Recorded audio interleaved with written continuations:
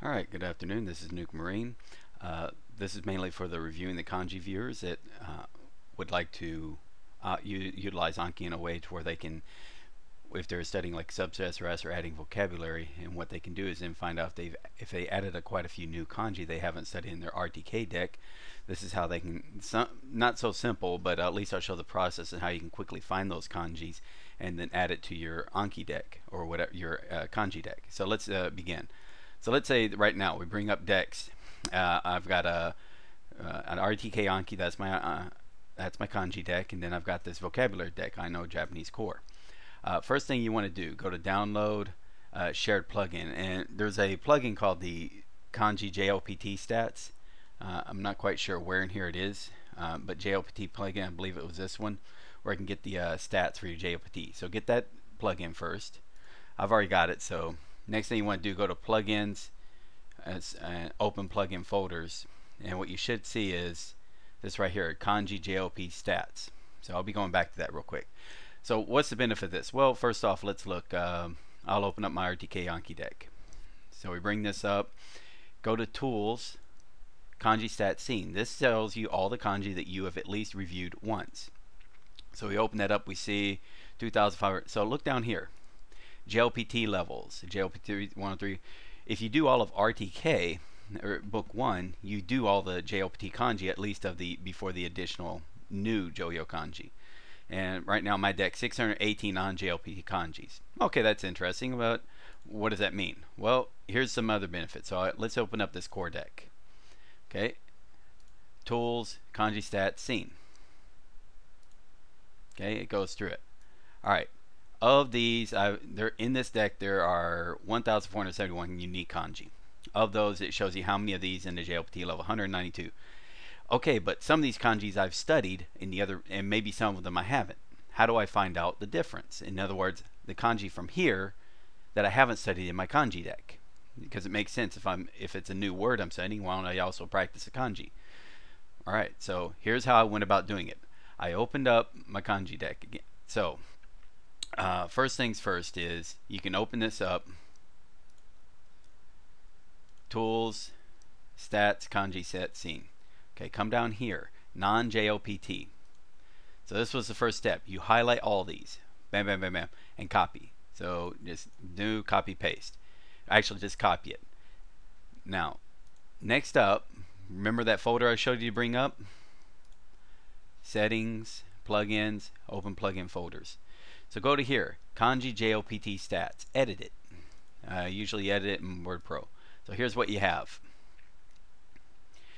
Now, there are two things you change. What I'm going to do is we're going to add an extra thing to the JLPT portion of this.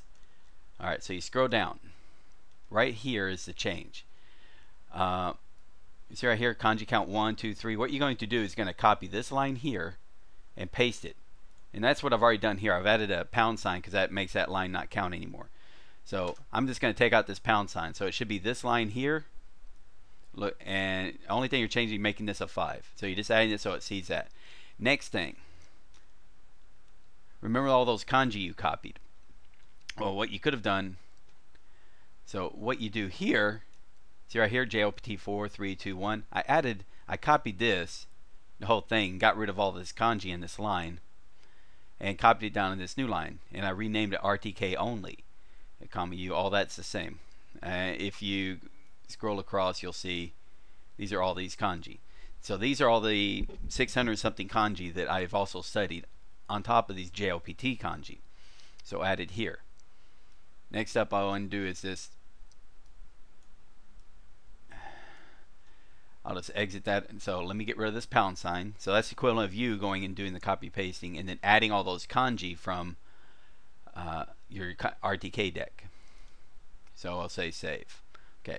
So I'm going to take this, close it out.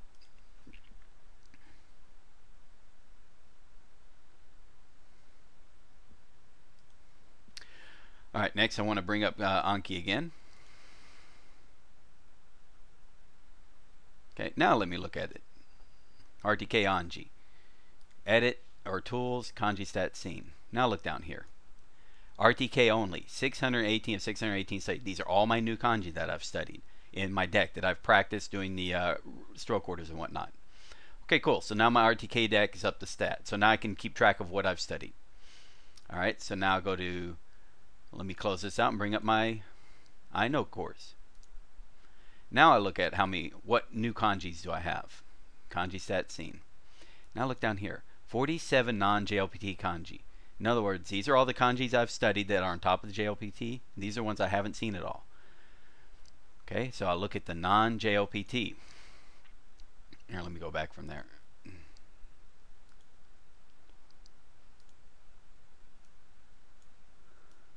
So I'll click on non-JLPT. All these come up. So all you gotta do is copy paste, copy it, and go right here, paste it. Okay, this is not too difficult. Is just go down here, make it all in a, there's a reason for that. Make it all into a straight line. There's a method to madness. Reason being is we're going to want to create this. Okay, why am I creating that? Because we're going to bring up, shrink this down. Because, okay, I'm going to go to my Japanese lessons, kanji onyomi. Right here, I'm going to bring up my kanken levels. And when it comes up, it should bring up this spreadsheet. Okay, so this is my kanken levels. Okay. Benefit of here, if you go to Tools, Options. Okay. Right here, believe it or not, is what I did is I added all the kanji from the kanken level. So that's all 6,000 kanji. And it's in the order where I sorted by Hazig order, 1 through 3007, and then after that the JDick order, which I forget what. So and then I added, and just so it's I can get at least a Hazig number. If you look at the Hazig number at the near the bottom. Okay, maybe I didn't save it. Okay, I'll go and change that later. But anyway, what I did is start at 4,000 at right here. What I'll do is I'll start at 4,000 and then go on down to 7,000. This so I can get a Hazig number. There's a reason for this. Okay, so we got that. Now what are we going to do is create a new one. Bring up all these kanji. Copy.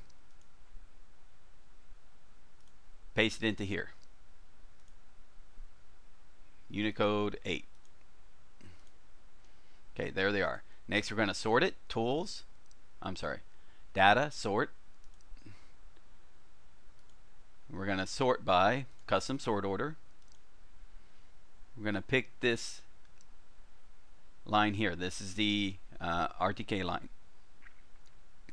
Going to sort by here and click OK. Now this is all sorted here. Okay, this is where it's, again, I'm just playing some games around, but I'm going to select all this, and what I'm going to do is make this a new sort order. So what that means is, what I do is I go in here, go to Tools, and I add this as a sort order. I'll delete it later. Okay, I'm going to discard that. The reason why I did that is now I can go in here, this right here, and sort. Give it a header column. Custom sort order. Add this line. This is the order of all these new kanji, the 47 new kanji, in the order of the Hazig numbers. Okay, so now I'm going to sort by the kanji. Okay, and there they are. These are all the new kanji. First groups is by Hazig number. Then what it would have been is these would have had additional numbers there. And all I would do is then take this spreadsheet, copy over, and keep all the columns and import it back into my Anki deck and save them as my RTK deck, my kanji deck, and then start reviewing those one by one. And then after that I go through that small process again. Pseudo complicated, but you saw once you got the idea, it's not that difficult. You're just messing around with a couple of files doing some spreadsheet magic. And the benefit is this: if I go through an entire, let's say I add 500 or 1,000 words and I make some addition, make some kanji added, I'm not having to go back and one by one adding to my Anki deck. What I like to do, I like to do in a big group, just so it doesn't seem like I'm doing small battles, I'm winning bigger battles. But not so overwhelming that I'm adding 500. Now I'm adding like maybe 10 or 20 new kanji that turned out to be new. And this way I'm adding it piecemeal. I'm not going to go through and do all 1,000 new kanji. That's just my opinion. Hopefully you find it useful. If not, again, no problem. Learn how to use your spreadsheets, your Anki, play some tricks around, and just do what you. It's limited almost to your imagination of what you want to do with it. That's what I like about anything. And then, of course, ask for advice. They may be able to tell you something else that I didn't bring up. All right. If there's any questions, post it in. I'll post the link on the forums. Also post it on the YouTube website. Thank you very much.